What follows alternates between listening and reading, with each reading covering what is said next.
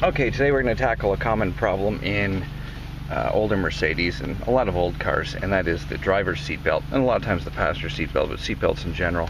They don't, they'll retract when you yank them all the way out, but at the end of the pull they get kind of weak, and you know, you let go of them, you get out of the car, and they just kind of dangle, and sometimes they catch in the door and all that kind of crap, and it really sucks.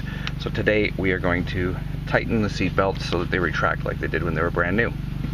So first thing I did was take the seat. This is a W202 I'm doing this, and it's pretty much the same for a lot of older or late model Mercedes. Some things can be slightly different, but most of the stuff is going to be the same. Dog hair all over the inside of my car. And dog. Anyway, so put the seat all the way forward. I've reclined it all the way forward in order to get to this panel here on the side. This is basically where we want to get to. Be back in 2 minutes. Okay, so first thing you want to get to do is get any molding out of the way, any trim and molding out of the way that's going to stop you from getting to this center panel. Again, this is a W202, others can be slightly different. So I want to pull up the bottom, the door sill cover, just pop up the bottom. You don't have to remove it, just pop it up so that this piece will come out because it only ends here. Pull the cloth weather stripping trim away. It should just slide out. See this little clip? This is basically, oops, there's a clip here on the front and on the back that we want to expose. So we're going to do the same to the front. We're going to take the front panel off, the same thing, the trim on the front and the cloth door molding, and back in a minute. Okay, so on the lower B pillar molding here, you're going to see these metal clips that need to pop off.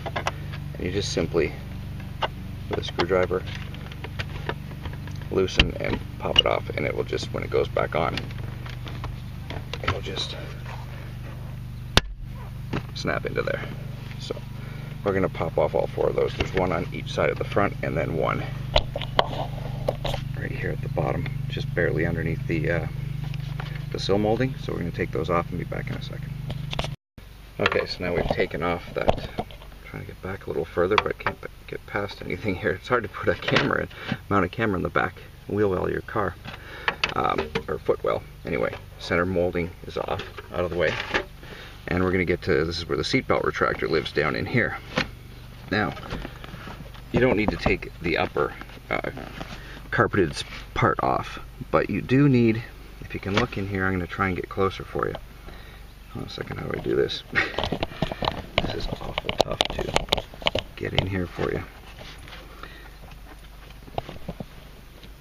You see there's a electrical connector here, and that's for the oh, what do they call it? It's like the seat belt extension or retractor. It's the, sorry, I'm half tired today. Actually full tired. It's like an airbag for your seat belt.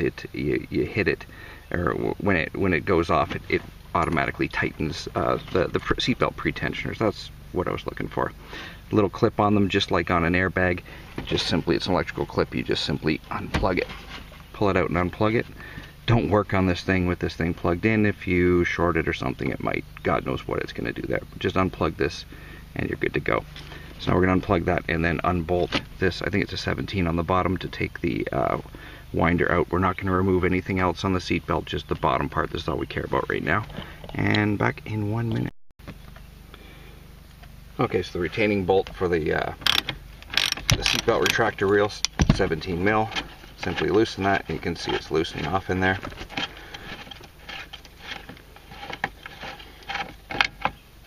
And we can slide this out.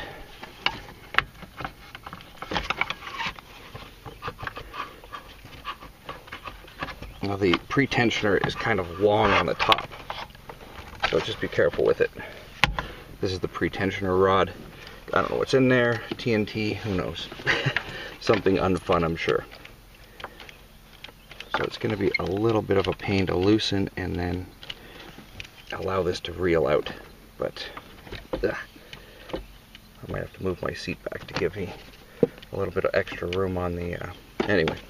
For the first few seconds, I'm just going to clean this dust and crap off.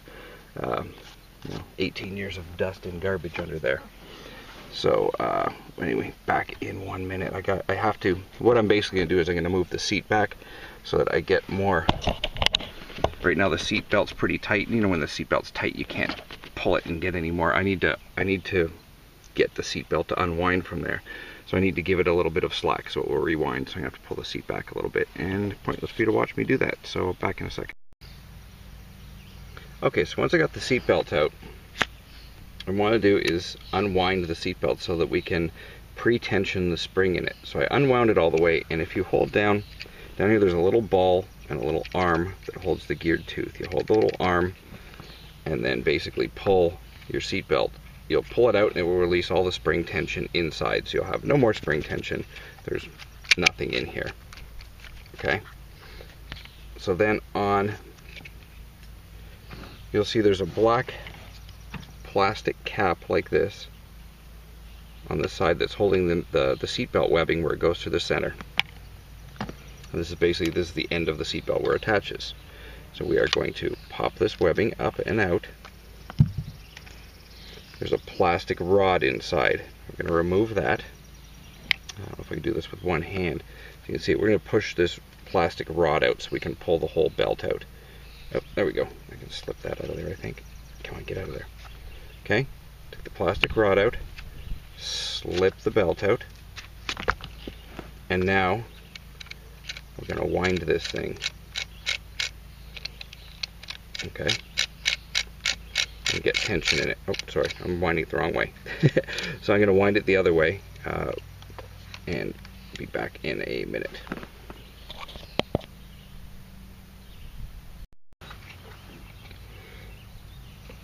Okay, sorry, I had to go away and answer the cell phone. So now I'm going to wind this. And you're going to wind it because obviously you're going to want it so that when it retracts and pulls back in, it's got a lot of force to pull the seatbelt back in. And this is going to take a bit. One thing, I took this apart, this side cover apart, and it's got a spring exactly like a pull start lawnmower or outboard motor does. Don't pull this side part apart. Honestly, this is a pain. I thought, you know, I'm going to go through the whole thing and see what possibly the easiest way. My thought was unscrewing these two and then winding, because I know the spring's in there, and then winding it backwards along this, but you just couldn't past everything. You couldn't twist this around past. It was close, but you couldn't wind it backwards and put more tension on it. I heard the spring go inside, so I knew I had to take it apart and rewind the spring. That's not fun at all if you've ever done it, so don't do it. So we're going to wind this until it's tight, really damn tight actually, and then feed the seatbelt back in. So I don't know how long this is going to take. It might take a minute or two, so you don't want to for a minute or two watch me wind this frickin' thing. So I will be back. Okay, I just realized that I'm going to take this apart to show you, because there could be issues that people have with this spring inside. And as long as you have no springiness on this down here, on the as long as you've let out the tension on it by you pull down the little latch, move the center reel till it clicks, and then let go, and then use your finger to keep it from, you know, flying, just to control the speed as it unwinds itself. And then, but there's some people that may not have any spring tension whatsoever. There was one guy, sorry, I can't remember your name at the moment, that left. We had some questions back and forth on another video about this, and I think this may be his problem, so I am going to remove the cap. But there's no spring tension, so this spring is not going to pop out. This is what the spring inside looks like. And there's a little center part. See where the spring hooks into? Hopefully that'll focus. I don't know if it will or not. I don't have it on macro mode. But you can see that there's a little slot at the end of the spring. The flat end of the spring hooks into. The outer end of the spring hooks along this groove on the outside. Anyway, if you have no spring tension, it's possible that this little arm came out of that little plastic wheel in the center. There's just the little grooves. Looks like there's two little grooves. If one broke, you could probably pop it in the other one. But that would be, if there is no spring tension, you can't get any springiness either way you spin it, then that's more than likely your problem. So anyway, I'm going to put this back together because, and just wind it up now, like I was saying before. So we're going to wind it till we basically, it's pretty hard to wind anymore. I honestly, I don't know how many revolutions, I don't know how much tension it should be. I'm just going to wind it till I think it's really freaking tight, is basically what I'm going to do. You are not going to probably be able to snap that spring in there, but by overwinding it, you probably could overwind it, but I doubt it. Wind it till it's tight, that's about it. I'll try and figure out what I think is tight when I get it all wound up. If I can make any type of measurement on it, I don't know. I'll be back in a second. Turn on.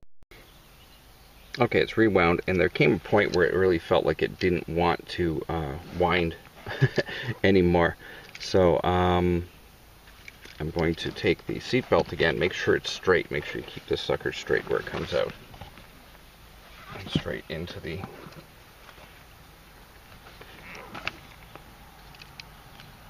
oh, I have to tighten that a little bit more. Oh, I have to loosen that a little bit because you're going to want this flat open. That's where the belt goes into, and the other side with the, sorry, can you see that? With the four little, there's four fingers that the cover clips onto that retains it, that doesn't allow it to pop back out. That's on the back side. So you want to feed the belt originally through the open slot with no fingers on or anything. It's just a wide open slot. And you may have to, like I'm going to have to move, pull the little finger, back my spring up a little bit and let it unreel. Oops, so you can see this a tiny little bit so I can get the belt in there. You want to start the belt going in at the top on the back side of this bar. I'm gonna try to get this to lock. Come on, lock! Don't spring for it. I don't want to rewind you all the way again. Come on, don't rewind. Ah, it's unwinding on me. There we go. So I gotta wind it back a little bit. There's a point where the tension doesn't want to grab anymore. With a little, or it's not pre-winding itself. Oh, there we go. Click. Okay. Sorry, just going to take 2 seconds to make sure this belt's coming out flat.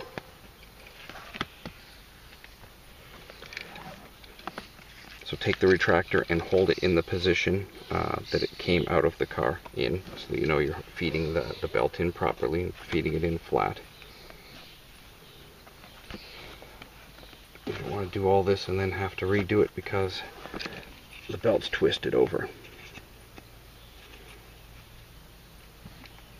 Yeah, come on, go back a little bit.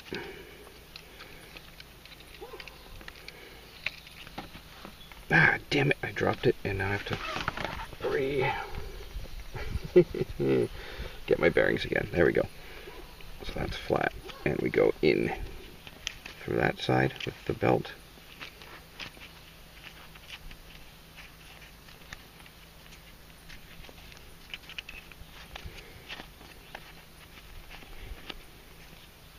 Don't use anything sharp to push the belt through or to poke it through. Just be gentle and wiggle it in. You don't want to cut the belt. Okay. It's going to take me a minute. This is actually a little bit of a fiddly deal to do, to wiggle this belt through. I just want to get it through, obviously, the back side and pull it in. And when I get to that point, I will start filming again. Back in a second. Okay, so I've got the belt pulled through. It only took about 30 seconds, but it was pointless to waste your time watching 30 seconds of video of me pulling a belt through. And how the hell, I swear to God, like, you know, at the base of this camera where I've got like 3 tools sitting in this little plastic, oh, there it is. I was just going to say that I can't find this damn rod that I pulled out of here. So we're going to take the rod and slip it back into the end of the belt loop, and then pull that tight, and that's going to slip down in there, and that will keep the belt from falling. That rod keeps the belt from going through. And then this little cap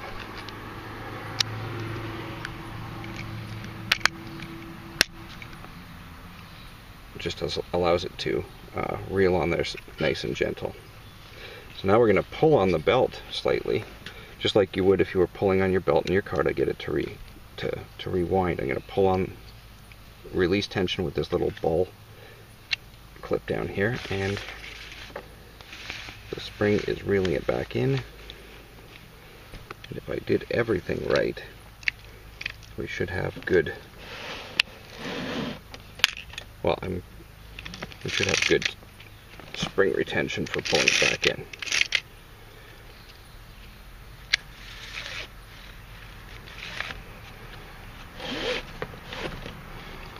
Okay, so that's how you rewind the spring on your on a Mercedes seatbelt. I don't know that all of them are the exact same. I know some of the W202s.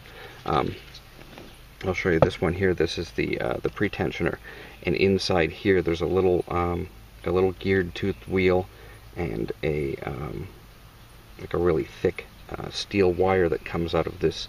So it's like an explosive charge in here. When the airbag goes off, it fires this explosive charge, and it yanks on this steel wire, and that basically tightens the seatbelt, pulls and tightens the seatbelt. There must be something fun you could do with these things. But anyway, I have seen other ones, on other W202s that had a wire, an external wire coming up and around and down to the side. So I'm not 100% sure what that is. And on mine, sorry, I just removed this side cover to get to the ball. I forgot to show you that. To get to the ball on the side, there's a side cover here that you just have to pry the 2 little fingers off. They just mount on there, and it pops through a little hole on the bottom, and that just snaps back on. That covers up the little tooth ball. This, you might have to squeeze this end with pliers to push this back in. This was never meant to be taken apart. This was meant to be thrown away and discarded if you ever needed a new one. But we're taking this apart to play with it. So this end was kind of, you know, heat sealed into there, so I'm just going to have to squeeze that so I can get it back in. But anyway, I will let you know in 2 minutes how much, if this is better or not. Back in a second. I didn't even realize that this is just a little push pin, like underhood clips. See the little pin there? You just push it back out from it. It spreads these 2 little ears when you push the pin in. So once you push it back out, this will be thin enough to get into the hole, and then you push the pin and it will seal it into the hole. It will stick it there. Anyway, back in a second. Okay, as I've said before, I'm not afraid to show my mistakes. I mistakenly put the belt in front of the metal bar on the back. This belt should be not between the pre-tensioner and the bar. For some reason I thought it was supposed to, I thought it came out that way. I could have just looked at my first video clip and seen it, but you know, God, why would I be that smart? It has to go behind, so I'm gonna have to pull this whole thing apart. Well, not pull it apart, I just have to untension. I just have to unwind the reel and slip the belt through again, but make sure you slip the belt behind. This belt has got to go behind the bar, not in front of it. For some reason I remembered it coming in front. I don't know why I remember that or thought that, but it doesn't. It's got to go behind the bar, or else it's just not going to retract. It's not going to. It's going to be pulling against, making it's going to end up rubbing against this, and that's not good. And unplugging your little connector too. So as soon as I went to put it in, I realized something was up. So anyway, I'm going to untension this, redo the whole thing again, run the belt back here, and I will be back to you and show you what it looks like in a second. Okay, it's now the day after doing the seatbelt, and something was bothering me. It was getting better. Like I said, it was. I mentioned at the end of the video, I think I said it was getting better as I was using it, and it was. But something was bugging me about it. I published the stupid video on YouTube, and then I notice that I completely had the seatbelt backwards, winding backwards. I guess when I'd taken the spring out of the spring side, I'd put the spring in the opposite way so it wound the other way. And just the way the teeth worked in the little side gear, it made sense to me. But then I realized I was wrong. It was backwards. It worked the other way, which pisses me off when stuff works two ways and you get it, you think you've got it the right way. But anyway, the seatbelt is supposed to come out the front, not out the back. And that was the whole thing. So if anyway, I've put it out the front now. I'm gonna mount it back in. Like, I woke up early this morning because I just couldn't sleep because my brain was saying something's not right about that. Anyway, I'm gonna put it back in and show you what it's like when it's actually wound the right way. Anyway, the seatbelt comes straight out the front, not out the back. Something about that being out the back told me it was right because it wouldn't interfere with the wire for the pretensioner and everything else. But like I said, just once I got in, I realized something was up. Anyway, it does wind out the front. So when you wind it toward the back, so that it will pull down toward the front. So it's going to pull the belt in this way. So you wind it this way. So you're going to wind it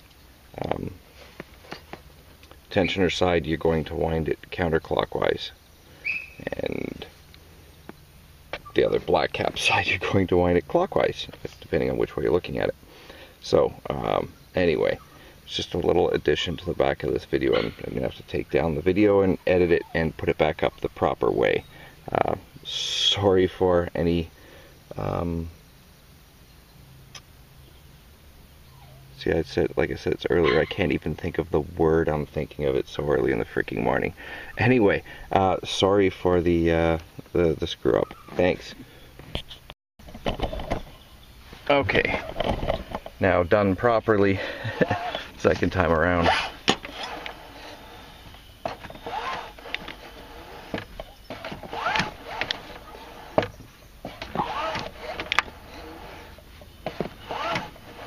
And as the belt winds itself on there, it just gets better and better.